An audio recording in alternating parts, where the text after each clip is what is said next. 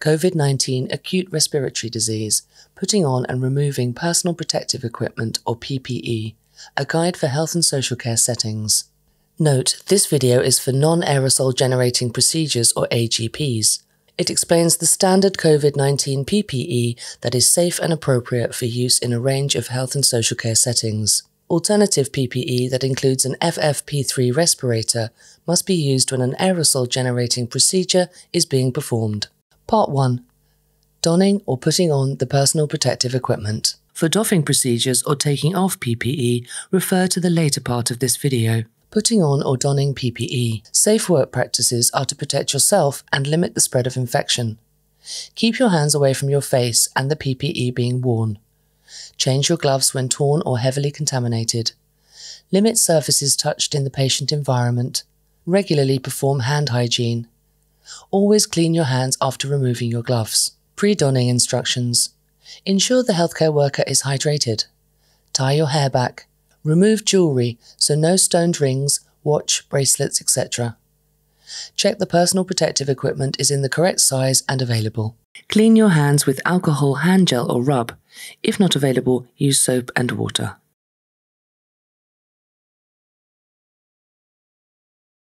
Here are the recommended PPE components: apron, alcohol hand rub, gloves, eye protection, if a risk assessment indicates that these are required to prevent splashing to the eyes, fluid-resistant surgical face mask.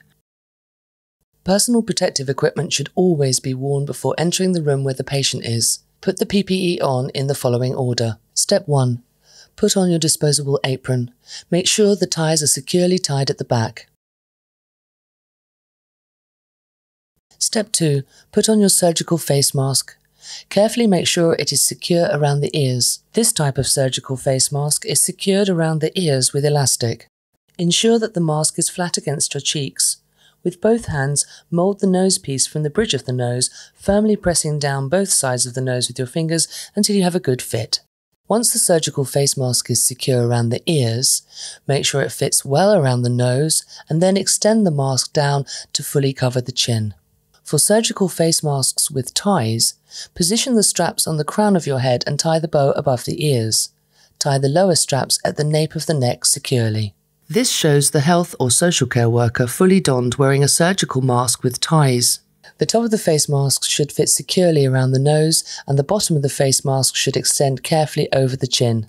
Note, surgical face masks can be single-session use and used while attending to a number of patients. However, gloves and aprons must still be changed between patients. Surgical face masks should always be well fitted, covering both nose and mouth. The surgical face mask must not be allowed to dangle around your neck after or between each use. Your surgical face mask must not be touched once it is put on, and it must be immediately changed when it becomes moist or damaged. Each surgical face mask must be worn once and then discarded as infectious clinical waste. Step 3. Put on your eye protection. This must be worn if risk assessment shows a chance of splashing into the eyes. Note, regular corrective spectacles are not considered adequate eye protection. Step 4. Put on disposable non-sterile gloves. There is no requirement for double gloving.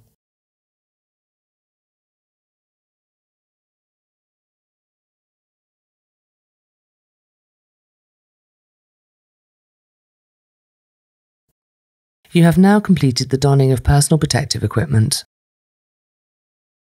You are now ready to enter the patient area. Part 2.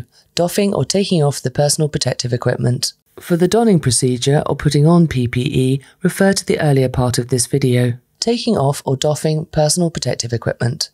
PPE should be removed in an order that minimizes the potential self-contamination. Before leaving the room or cohort area where patients are being cared for, remove and dispose of your gloves and apron. Once outside the room, remove your face mask. Dispose of them all as infectious clinical waste.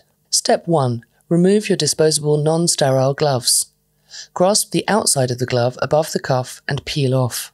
Hold the removed glove in the remaining gloved hand. Slide the fingers of the ungloved hand under the remaining glove at the wrist, and then peel the remaining glove over the first glove and discard. Clean your hands with alcohol hand gel or rub. If not available, use soap and water. Step 2.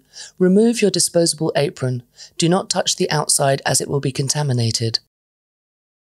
Unfasten or break the apron ties at the neck and let the apron fold down on itself.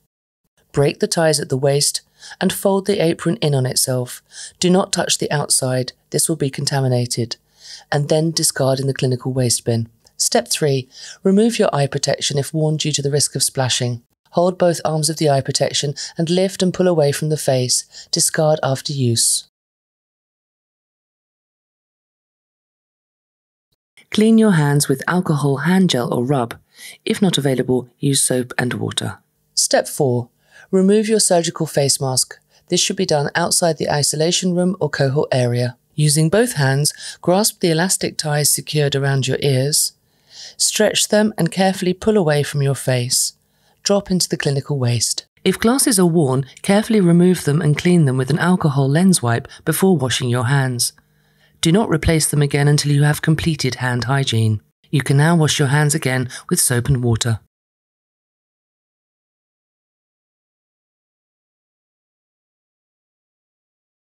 You have now completed doffing of the PPE.